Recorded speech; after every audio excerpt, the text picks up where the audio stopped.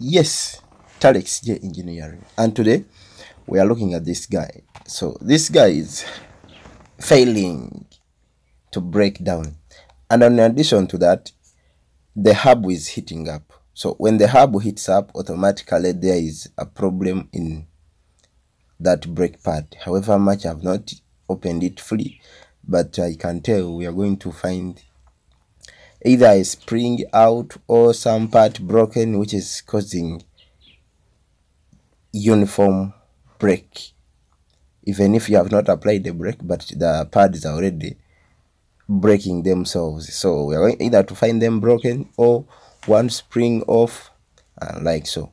But please observe my tricks as I'm opening up, because if you don't have these tricks, sometimes they challenge you. However, if you combine spanners, you get some where to go. I have this video with tricks over spanners, and I'll give you that link at the end of this show. Okay, now when we move further here, you find that this bolt rotates. So you put in a 14 millimeter fixed ring this way to prevent it from rotating. Okay, you see. So when I open here, it will rotate, right, and then it gets locked up there. And then when it gets locked, then this way where I'm opening, it will be like it is tight, and then the bolt will go off easily, like so.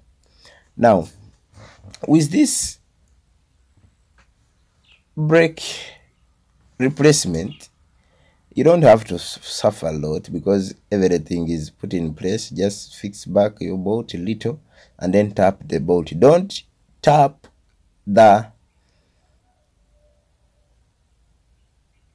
because when you tap the screws, you may damage them, but when you tap the bolt will be somewhere okay. And you also emphasize not to tap it off or to go by miss, and then you pull it off also from this way. You can either use a spanner, or even if you don't apply this spanner as I'm doing here, you can easily pull it by hand. Okay, so the guardian pin gets off. Once the guardian pin gets off, that means there is already room for this brake alignment pad to get out, like so. Now after removing this brake, we are going to look at what was the cause of the problem. And since we are all together, don't just equate before you find out the cause. Was I correct or wrong? We are going to find out now today. The brake looks okay. It has just worn out. Okay, let me get it out completely, and then we discuss about it. Okay, yeah, I was correct. You see here, you see, so the brake shoes were totally broken. I don't know what caused this, and I'm going to try to find out from the interior hub to see where this comes from, because it is not something easy to break this thing, because they are always in alignment, unless somebody who repaired it before, he poorly aligned these brakes. So now let me go and remove them and fix the new ones, because it is quite hard to tell what was the problem over. But now here, during fitting in, you just have to make sure that the springs remain in, and you fix one side perfect, like so. Then the next side is just forced to go in. Here you can use your hands. If you have enough energy, you can use a puller. If you have it, you can use a flat strong one. But with my videos, I always show you what you can use besides the expensive machines.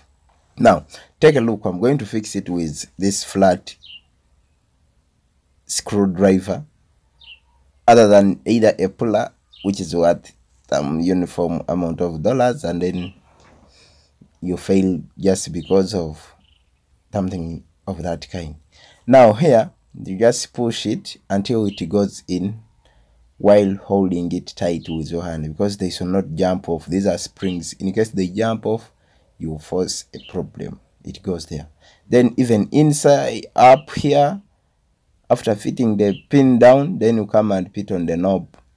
The knob will also observe the same procedure, but you don't have to allow these springs to jump off, please, my dear. And when you're fitting these things, endeavor to have gloves on your eyes, just because of you don't know what will come in during this process. Okay, so after fitting in here, I'm going to oil a little bit, just because I want it free.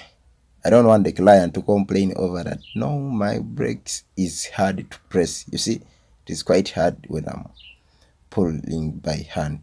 Now what will happen when the rider is stepping by a foot? So to prevent that, we just have to put in some oil here.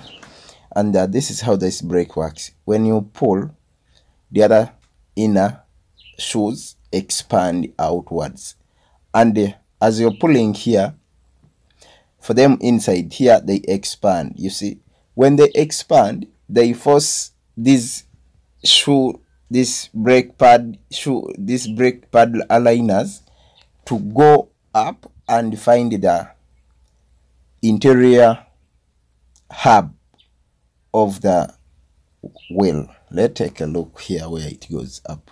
So that is the black chunk over in, and that is where the brake pads expand towards too. So when they expand towards these walls where I've touched, the rear wheel brakes, and then you may even add up the front wheel to eventually come to zero. But even if you only have this rear brake, you will effectively brake down. So after I told you I'm going to oil it here, and it is now the deal I'm on. But don't worry where to get oil. Even if you don't have oil there, just open the top up knob and use it to oil, because it goes in direct to the oil and it shows you the oil level. So once you dip it in, that's what I'm even using here. So don't think I'm deceiving you, no. And don't forget to subscribe to Talex Engineering for more videos across all parts that should be fixed. And even if you have any challenge somewhere, you can just comment on any of the video asking what you want to fix. I'll bring you that video. I may be on my program the last video, but when I find out that somebody in need of it, I make it soon or effectively for someone because of that request at no pay, please. Yeah, cool. And then when you're oiling up here, you don't need to put in a lot of oil, because when these oils go in and stick to the inner hub or on our brake pads, then effectively the brakes won't work. So put a little oil to just enable smooth pedaling, and then fix your brakes in. So this is how they are in, and this is how they pull. You see, when I'm pulling here, even the wheel tries to wibble, just because we don't have the nuts in and the screw across.